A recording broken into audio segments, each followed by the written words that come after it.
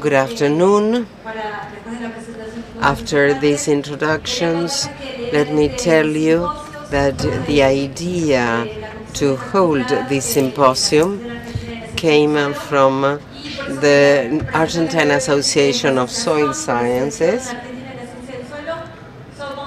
We are in the association researchers and professionals that work on soil science across the country.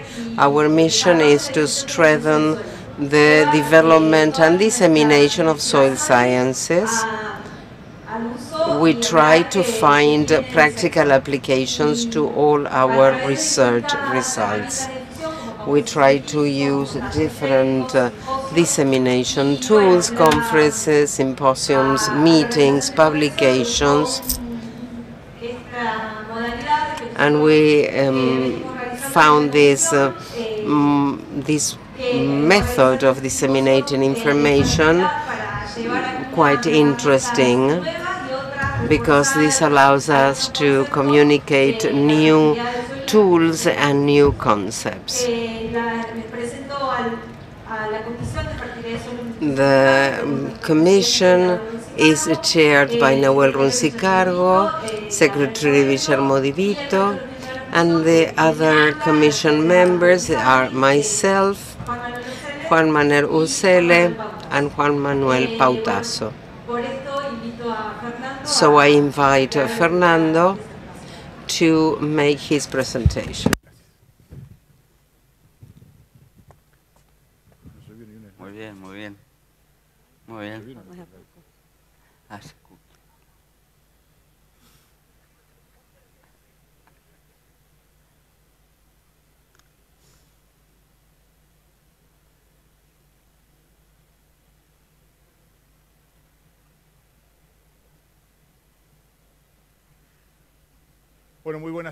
Good afternoon.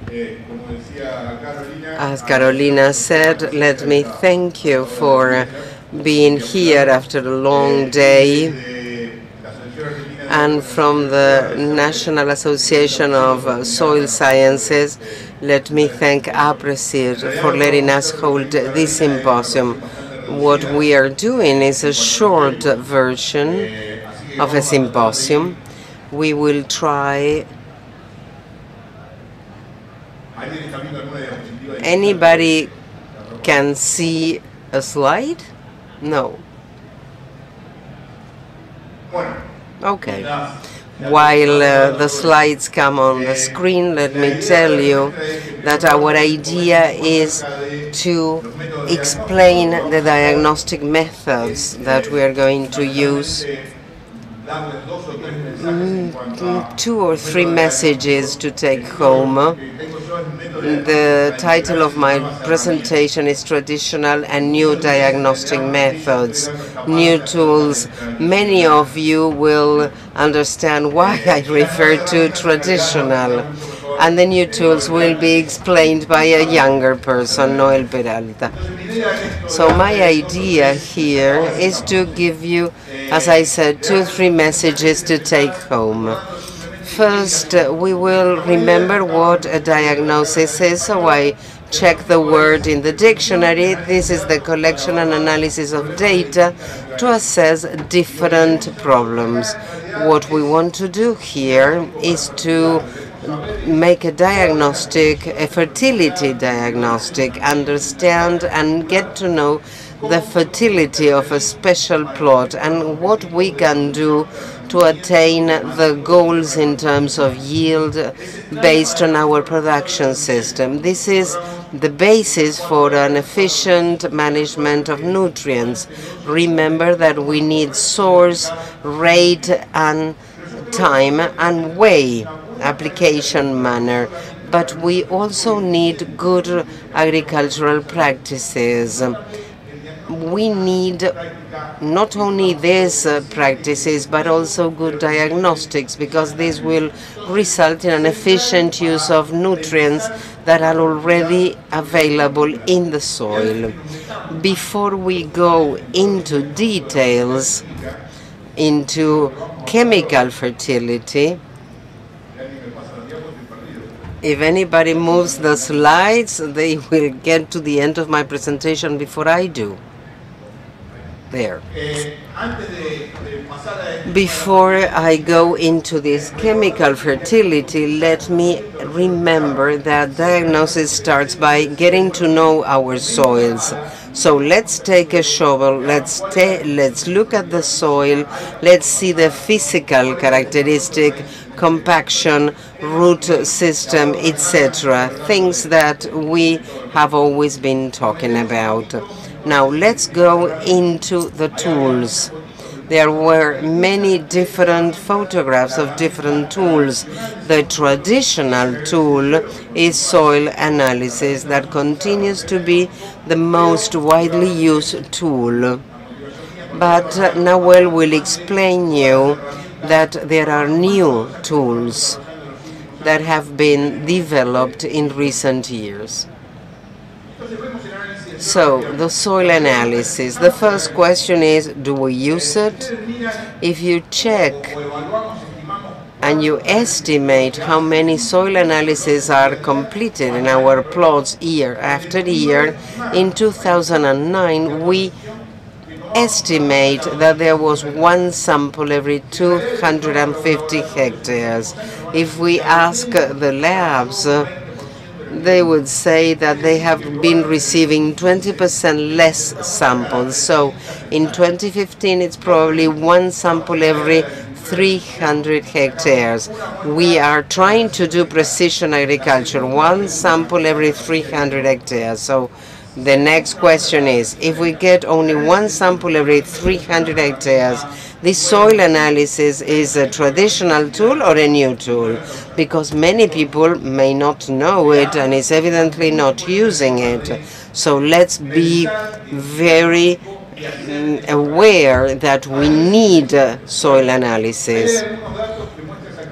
This curve gives good information. There are 532 data of soybean response to phosphorus. You see the response frequency expressed in the horizontal axis in soybean kilograms per P category in the soil, from the -10 to the highest, which is the green curve. This is telling me, if I summarize this information, is that the probable response to a higher cost in soybean per kilogram of P is 60 to 70% in soils below 10 ppm, 55 to 60% in soils from 10 to 15 ppm, and 20 to 30% in soils above 15 ppm. This is the possible response, and this is the kind of information where we can base our diagnosis. A kilogram of P compared to soybean is about 11 to 13 kilograms of soybean per kilogram of P. But if you check today numbers, that has been reduced to 7 kilograms of soybean per kilogram of P. So we have higher response probability because we have a better relationship between price and cost. So this is one way, is to address soil analysis. There are two examples here also from that series of data. One plot low in P, Bray phosphorus 5 ppm, another one in Humboldt, Bray P 18 ppm. And you can see the response to fertilization in the low P plot, 30 kilograms per P kilogram. In the high plot, 6 kilograms of soybean per applied kilogram of P. Of course, the economic response in a low plot, the response is not giving me back the investment I've made. If I had done this without a diagnostic and my first decision was not to apply, well, I wouldn't have won anything. But without a diagnosis, I decide to apply in low P, I would have won. I would have been lucky. In the high P level, what I see is that we invested in soil P, but you know the P dynamics. This P will remain and will be used next year, but we didn't need. So that is why I put investment between inverted commas. So the diagnosis would have told me, here you apply, here you don't apply. Those are the red circles. In the high P, if I didn't apply, I would win. In the low P, if I apply, I win. So that is what the diagnosis can do for the management of our land. A very brief comment. You can see this in the literature. Let's be very careful with sampling. Soil analysis depends upon good sampling. There are many different methods to do sampling, but let's be careful there. Let's use our time to good sampling. This is about fertilization diagnosis. This figure shows this black box. I have a number of data, soil analysis, goal yield, soil type. If I process this, I get to the rate. Inside the box, we have calibration, additional information, data management, habits, philosophy, assumptions, many components of our decision. It is important in the knowledge era, when we handle so many databases, we should know how to handle databases. So a message I want you to take home is that it is very important to build and preserve databases, and it is everybody's responsibilities, not only farmers and consultants and institutions and organizations. The idea is, for instance, by producing data and creating databases and resorting to the work done by Mr. Correndo in past years, if I know the P response to corn in Argentina, whether if I am in an archidol, a typical archidol, or an apludol, this is information that we should all collect, elaborate on it, build databases so that on a daily basis we can resort to better information. So 4 messages that I want you to take home. 4 messages for the 4R management. Remember, let's do diagnosis, traditional or new diagnosis. Let's eliminate this traditional and new. Let's resort to comprehensive diagnostic. The second message, let's be very careful with sampling.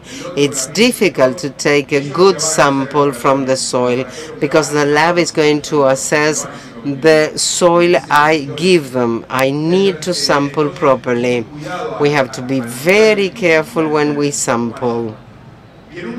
And the last message, let's develop robust databases. This idea of the Argentine Association of Soil Science is to build databases, to handle them, to assess them, and the association will demand our cooperation. So we invite you to contribute to this project. Thank you very much.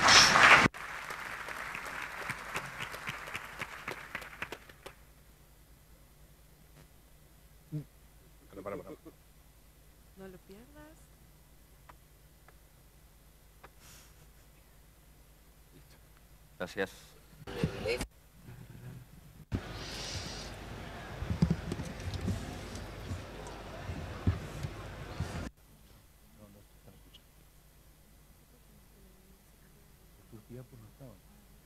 Buenas tardes a todos. Good afternoon.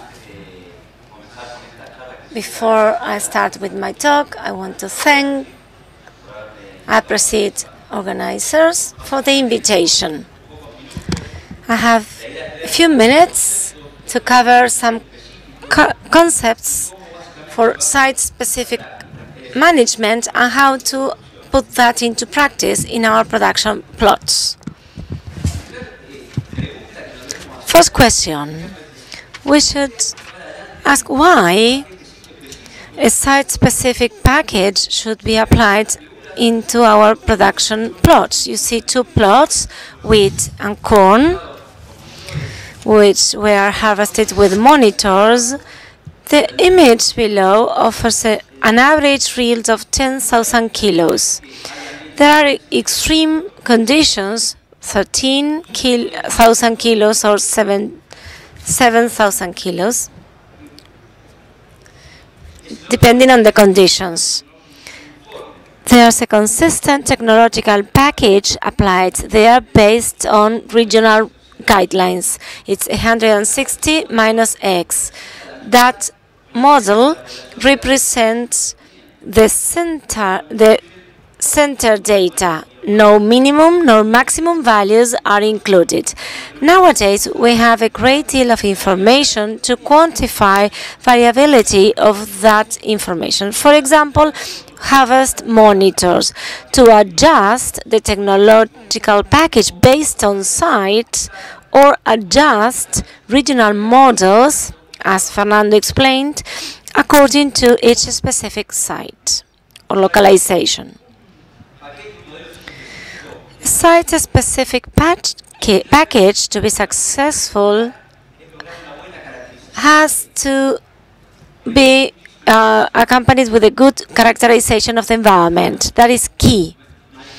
How to quantify and how to handle plot variability. Satellite images, geophysical sensors measuring conductivity in soils, topographic indexes of humidity or other ratios which reflect water movement, which are easily measured and in an intensive manner. Once we know the variables, we should start the characterization based on productivity maps or management zones, that is, separating plots into different into plots of different production capabilities that can be sustained over the time. It's key to validate the management zone. What we do on our PCs or desktops should be well represented in field, and soil sampling is key element to attain this, as Fernando said. Soil sampling should be correctly performed because based on those analyses we will elaborate our guidelines based on each specific site. And that is accuracy agriculture. As an example, I'll show you this, how to characterize the environment within a plot. This is from the southeast of Córdoba. Different site-specific variables were mapped. Historical yielding are recorded. 3 management zones were created for the plot. Red zones, low productivity. In those environments, we found sandy soils with a very low capacity of water aggregation and no good productivity. What you see in green is high productivity. Those are loamy soils with higher contents of clay and loam, which gives more capacity to store water, therefore higher yield. This is characterization of the environment which has been validated, rendering different productive environments. How shall we tackle those environments? Different ways of addressing them, but we should quantify and generate our own information. Tests are a key element also. These are simple essays, prescribing essays which give us a lot of N's and thus results into lower estimation errors. This is a simple example for you to understand the concept. In this case, the low productivity environment is related to a low response to nitrogen aggregate. When productivity is medium or high, nitrogen response and yields are higher. This is associated to the different capacities of water retention of the soil for the developing crops. These are biological models. We can add the economic variable, which is how many kilograms of grain we need to pay N units. For high productivity environment, optimal N model was 140 minus X. Medium productivity 125, low productivity 35 minus X. There's an N delta N, which is interesting and with a wide variation. We can assume or think what would have happened if we had managed consistently this plot that is regional. For example, 150 minus X. For high productivity, good results. Medium productivity, we could have applied extra 25 kilos, but for the low productivity, we would have applied 115 extra kilos of N that the plant wouldn't use, and that will be floating on the soil, and there's a high possibility of lixiviation of nitrogen, bleaching of nitrogen. Those optimal models are now translated into efficiencies. How does efficiency varies within specific site environments? Site-specific models increase efficiency, and efficiency varies in association to environment. The take-home message is for site-specific management, efficiency increased by 21% compared to the standard or uniform regional model. Based on an assay on wheat in the southeast of Buenos Aires, that network is constantly receives feedback. Environment was very well characterized.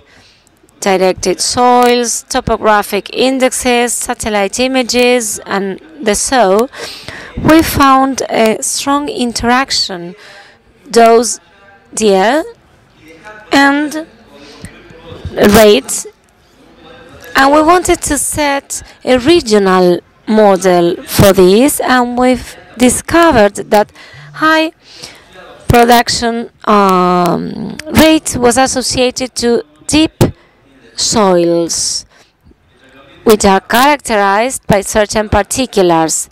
Low productivity associated to slopes with the limitation. You can see in the graphics a wide variation in the curves per environment. When we analyze economic variables, we should carry out a site-specific analysis for our productive plot.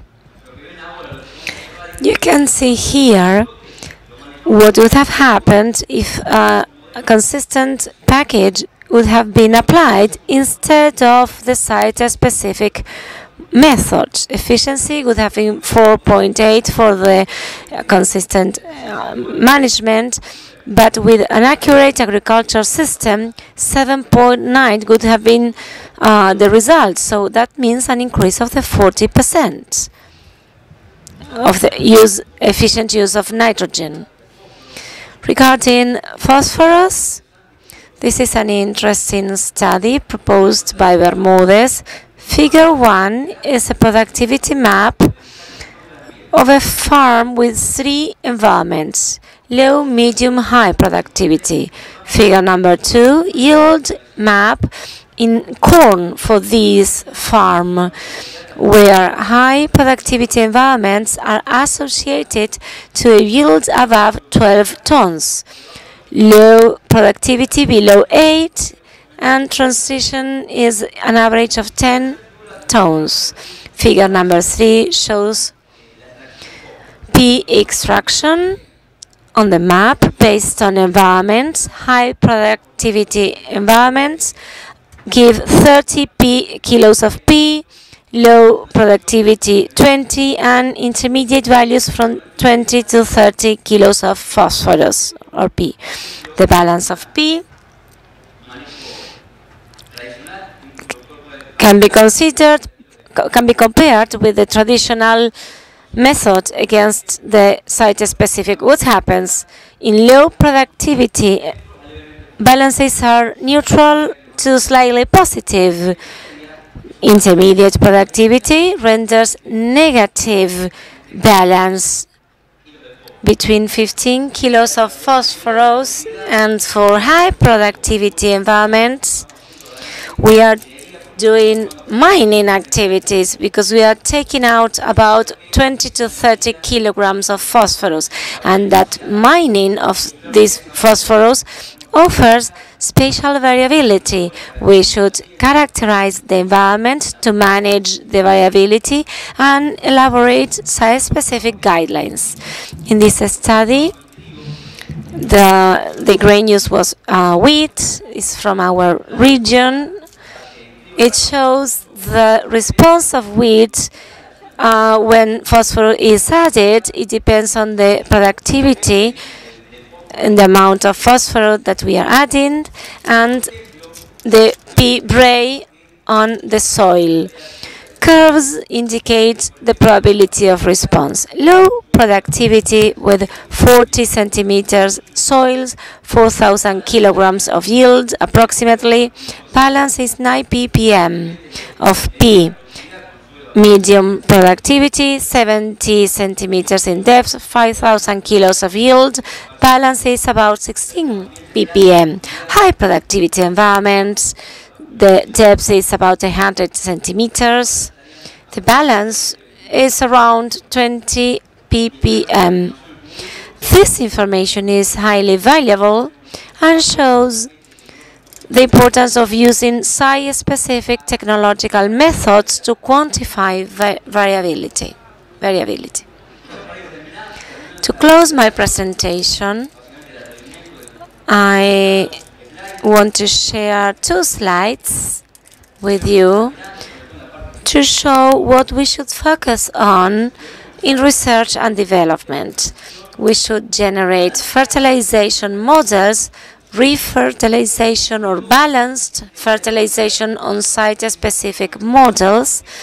This is a self-criticism of an error that we made last year while working on a production plot in our area, high potential weeds. We performed an excellent environment characterization.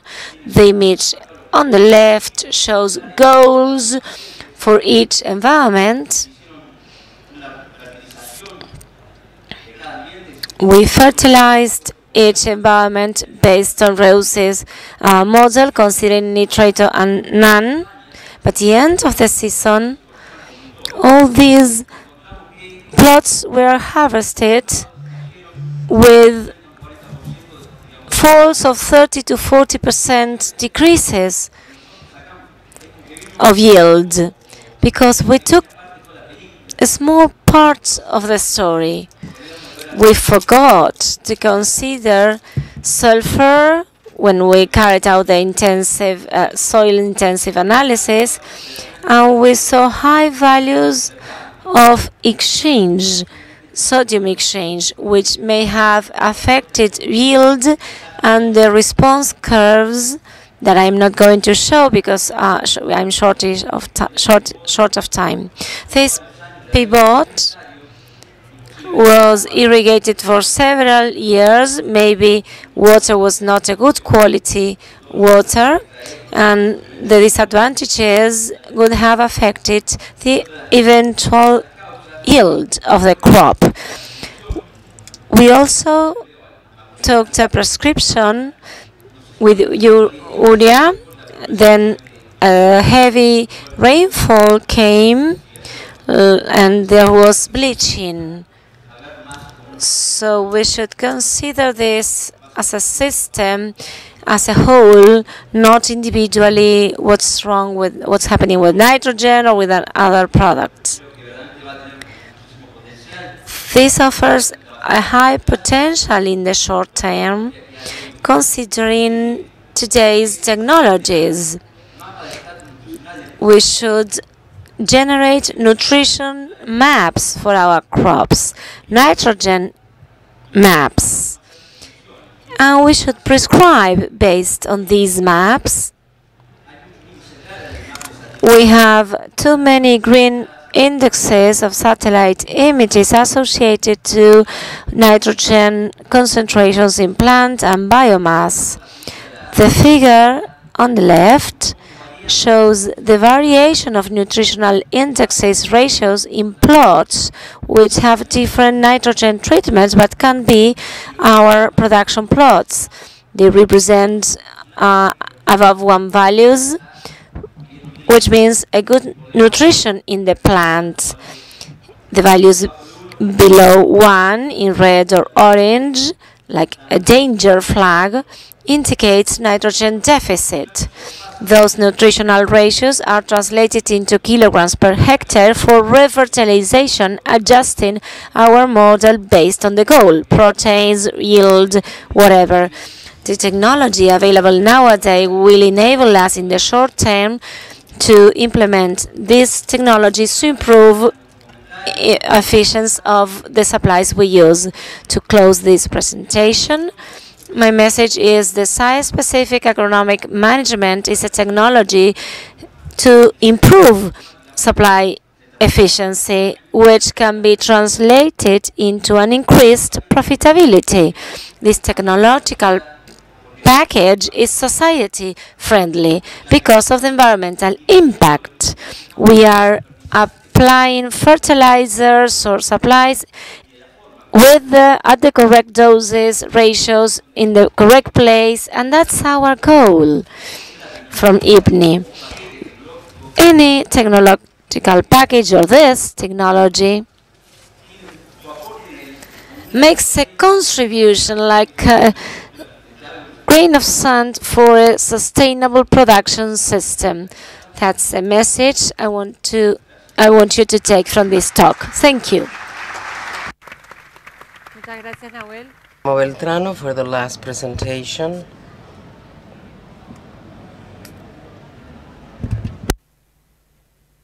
Buenas tardes. Good afternoon. Thank you, Appreciate, for the invitation. I'm going to share a test that we did on long-term fertilization.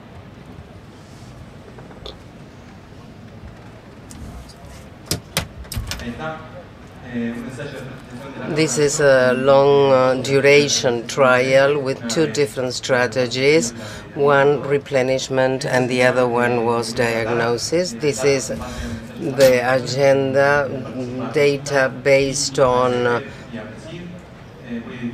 this long duration trial. I will differentiate replenishment to diagnosis, and I will explain the productive response, the economic feasibility, and the effects on the physical and chemical characteristics of the soil derived from the trial. The trial was replicated in two sites, one in Don Osvaldo, the other in Los Chañaditos. This is in the province of the Córdoba, in the southeast. These are the characteristics of the soils at the start of the trial. Soils are typical Archaeodole series Hansen class 1 with water table influence. In the past 120 years there have been two pastures, and the rest of the time the fields were devoted to agriculture.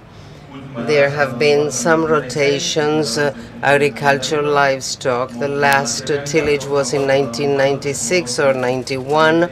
Organic matter 2.4 and 3.12. The trial has been going on for 17 growing years.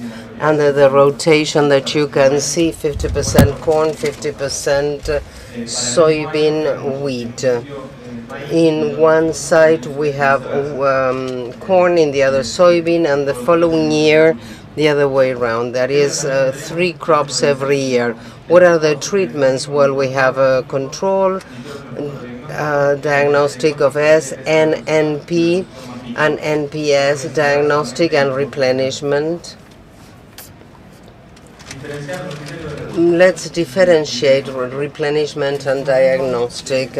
At first, diagnostic is in 1999 or 2000, but it's probably better to talk about area average rates. And replenishment is to replenish or to give back the nutrients that the grain takes from the soil. These are the tables. These are IPNI tables created by Fernando García. This is just an example. For a 5,000 kilogram wheat and soybean, we have a 150 map, and sulfur, you could see the numbers on the screen. Now going into the response,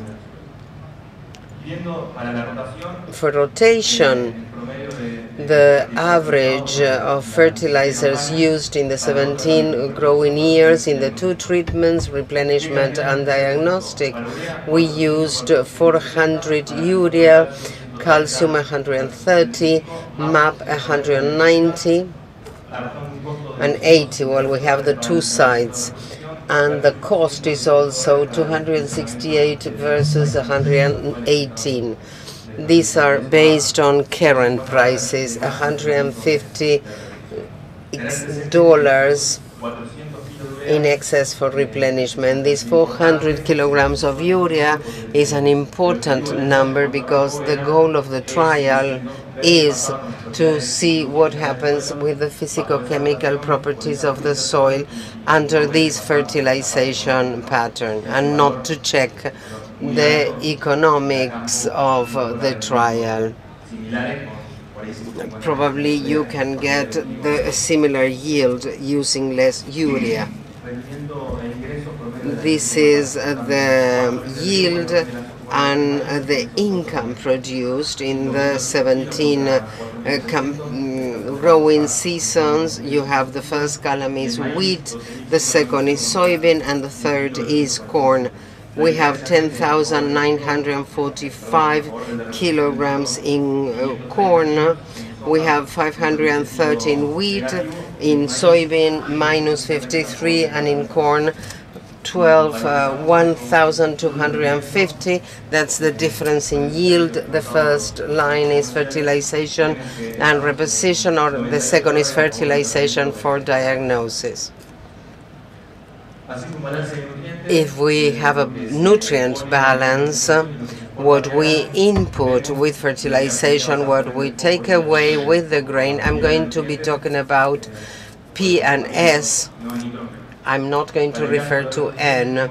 Replenishment, the balance was positive 9 kilograms of P, 8 kilograms of F. In diagnosis, minus 13 in P, minus 2 in S. If you get to the balance for replenishment, you have 22 kilograms of P in replenishment and 10 of S. If we value this, we have a capitalization of $63 per hectare per year. The final result of what I've been showing is higher cost of fertilization, $150 compared to replenishment, higher income per production, $98 per hectare per year, a capitalization of PNS, $63 per hectare per year, and the economic balance is $11 positive per hectare per year. So remember what I said about urea, 400 kilograms of urea. If I input less, I have to add $50 to this $11. And I have created 1 ton more a year on average, and I left an environment that is better than the environment I found when I started. This is replenishment versus diagnosis. Simple. Soybean in red, what are the response possibilities? When does replenishment yield more. In soybean, very low. Diagnosis yields better than replenishment, and the response is maximum 500 kilograms. In grass, the response level is higher, 3 every 4 years. The replenishment yields better than diagnostics. This is approximately the same on the x-axis. You have wheat, and this is the difference between replenishment and diagnosis. It is also response. The points in the ends of the graph. This little dot here is when wheat yielded 5 kilograms more and soybean 5 kilograms less in response. It corresponds to Don Osvaldo when rainfall was half in the critical period. And this is also in Don Osvaldo, where soybean was 400 kilograms more in replenishment and wheat 500 kilograms less. This is a year when the water, when the moisture in the profile was not favorable. When we have a very good wheat, will we have a bad soybean afterwards? No. We've had very good yielding wheats, above 5,000 kilograms, leaving very little water in the soil, and after that we have 4,000 kilograms soybean. Wheat yield is associated to the amount of water of moisture in the profile. So if rainfall accompanies the season, the second soybean can have problems. If we go to the chemical aspect, Don Osvaldo y los Chañaritos, is a better soil. Here you have a gap in brace P, replenishment in green, diagnosis in yellow, and you see the gap that widens, not so much in Los Chañaritos. Why? Because if you check both sides, the mean response comparing both sides and both crops, corn in Los Chañaritos yields 30% more, wheat 15% more, soybean 5% more. So the extraction level here is different than here.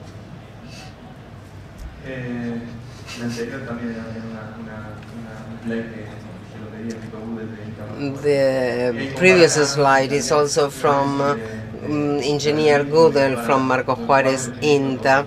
Here we are comparing again Los Chañaritos with the other side, and we are comparing different years, similar soils in the department of Marco Juarez.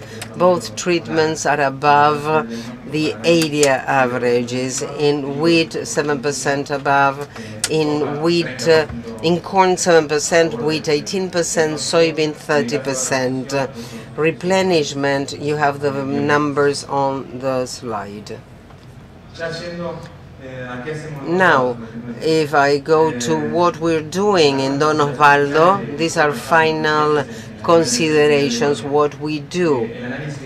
The soil analysis for grasses is performed every year before planting, always in the same time of year, always in the same lab, to minimize errors. In terms of P and S, we use replenishment criteria, and for N, we level corn at 190 to 120 UN. Nitrogen units, I'm sorry, and wheat 150, 170 at 0 to 60 centimeters deep soil plus fertilizers. Okay, thank you.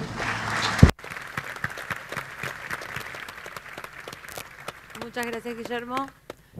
Bueno, comenzamos. Thank you, Guillermo. The Q&A session is opened. To start the discussion, my first question. Fernando said that it is still important and it will be important to improve diagnosis.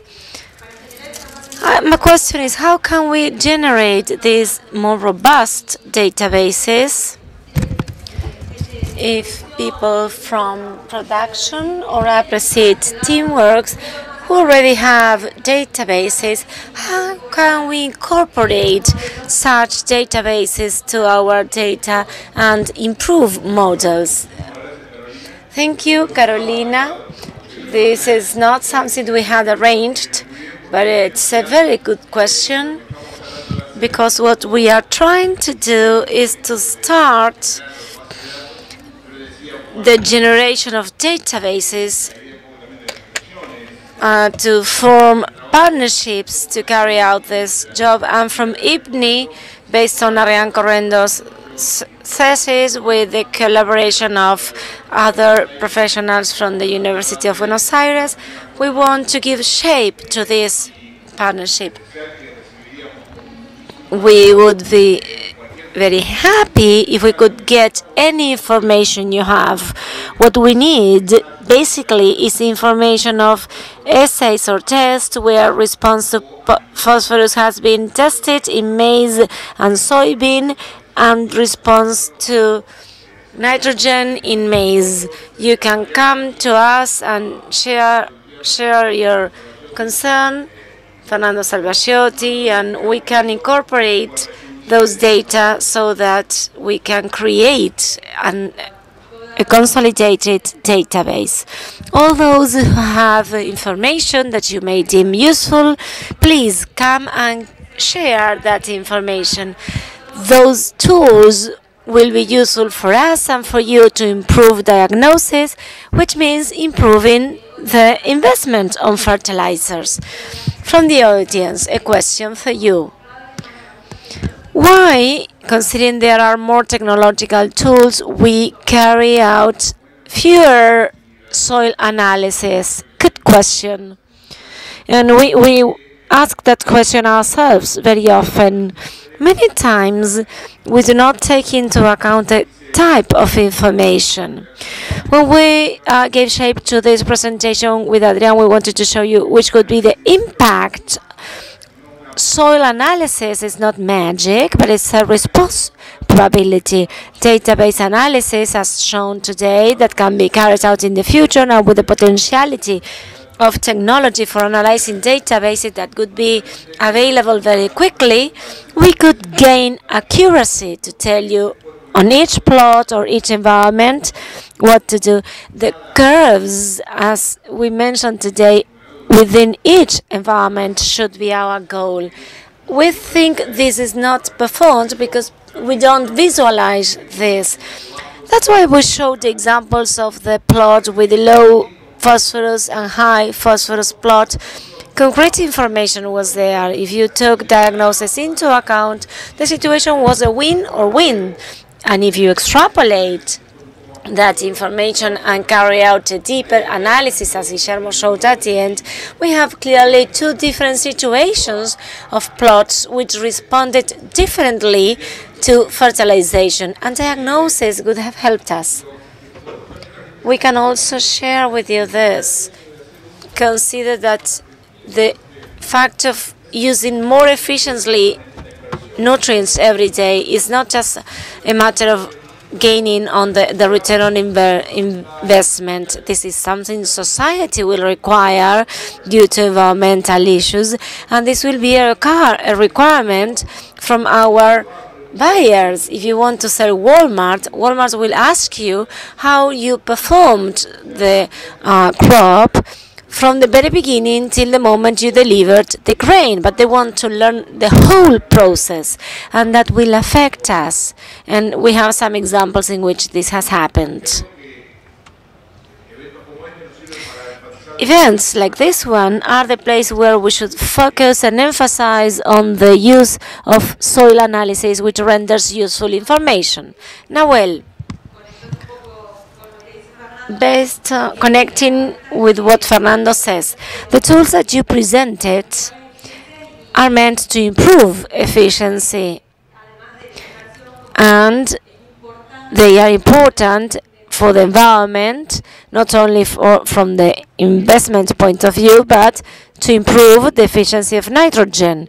You mentioned an increase in profitability when nutrients were managed on a site-specific approach. Do you have estimations of how that profitability improves with this method? Before saying the value in dollars, I would say that when you compare a project of a site-specific versus consistent management, that the variation is similar to price variability. Fertilizers, grains, the year introduces variation, seasons, and interplot. The variation within the plot is also a factor. There is a benefit for site-specific methods when there's a variation among plots rather than when plots are quite consistent, uniform.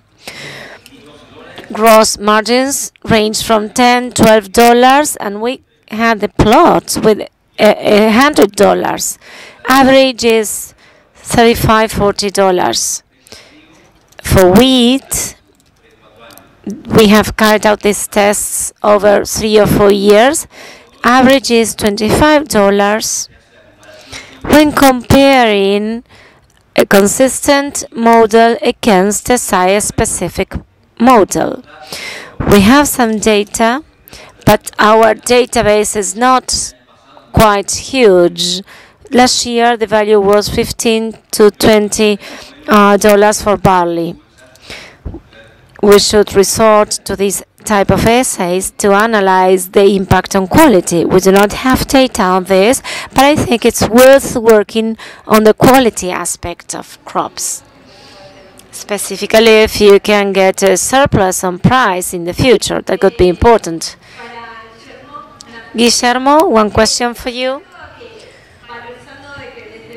If you add value from the company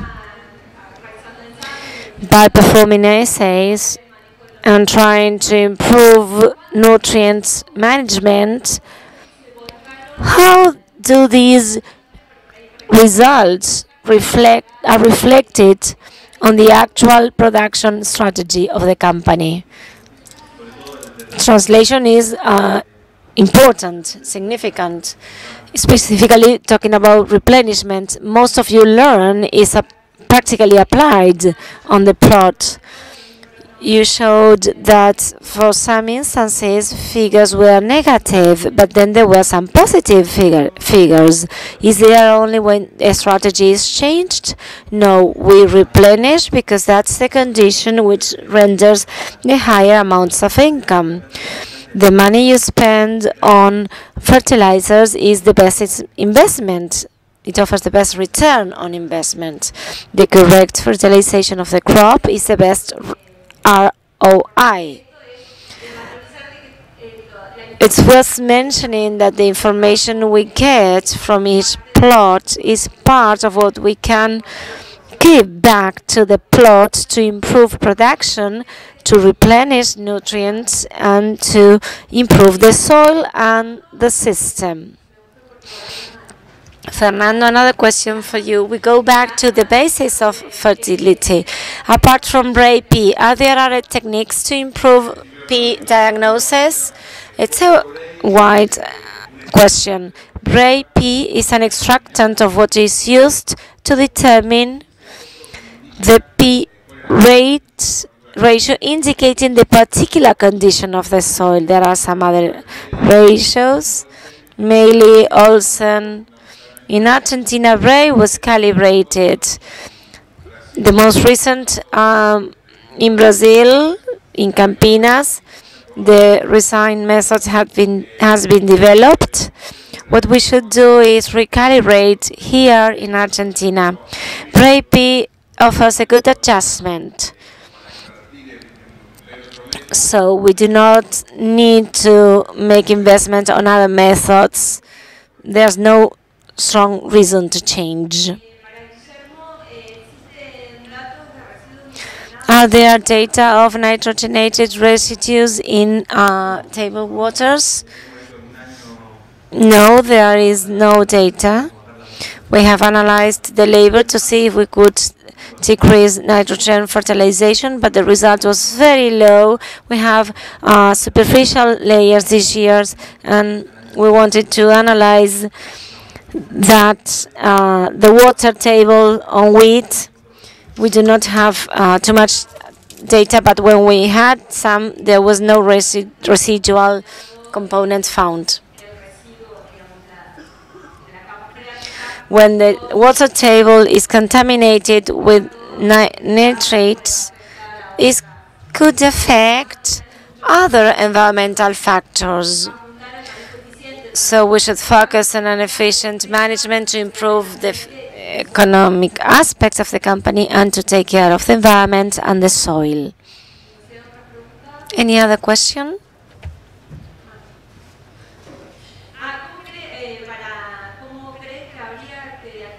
How do you think nitrogen should be diagnosed for environment with water table? Example, Marco Juarez. First of all, we should analyze water quality to learn how much N does the water table offer. And then we should try to shape the behavior of that water table. We do have relatively good data of simulation models of water tables and how they behave. We should learn the type of water and the end concentration of that water for the crops. Nowadays, that information is not easily available, but it's worth starting doing that. Water tables have an important transitional behavior, and when you use a technological package, you will want stable behaviors. Many plots nowadays are adjusted based on the water table, are characterized based on their water table. But it could be interesting to start considering this as one more variable to the model. It's difficult. We should also take into account that these water tables may have poor qualities which are not good for the soil, like high sodium content. Those parameters should also be taken into account, not just focusing on the nutrients we need. It's time to finish. Thank you very much. We wish you take a useful message home, and you are invited to join our association. We will be waiting for you,